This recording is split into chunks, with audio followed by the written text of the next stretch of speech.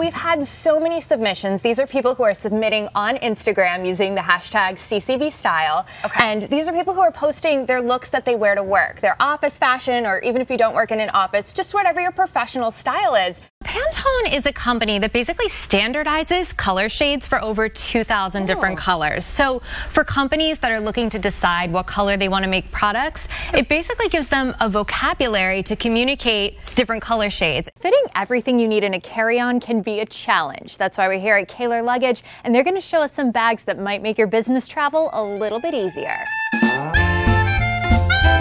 We started our carry-on search on Michigan Avenue, but it's easy to get overwhelmed. The Gene Siskel Film Center has turned the Ritz-Carlton into a red carpet as it honors Academy Award-winning actress Gwyneth Paltrow for advancing the art of cinema. Gwyneth, what does this award mean to you, and what does it mean in your industry? I'm Jackie Bender, and I'm on the red carpet with Sheryl Crow. Sheryl, why was it important to be involved with this event?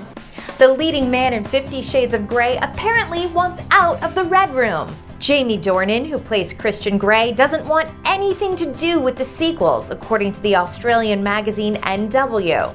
A warrant is out for the arrest of Frozen's Queen Elsa. No, not in the Disney kingdom of Arendelle, actually, well, in Kentucky.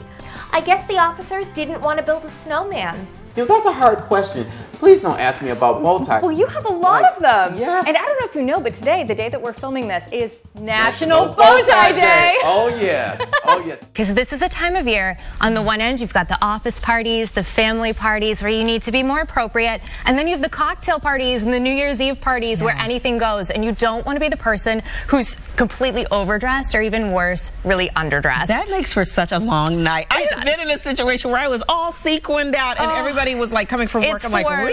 Yes. Yeah, it's not a good feeling. No.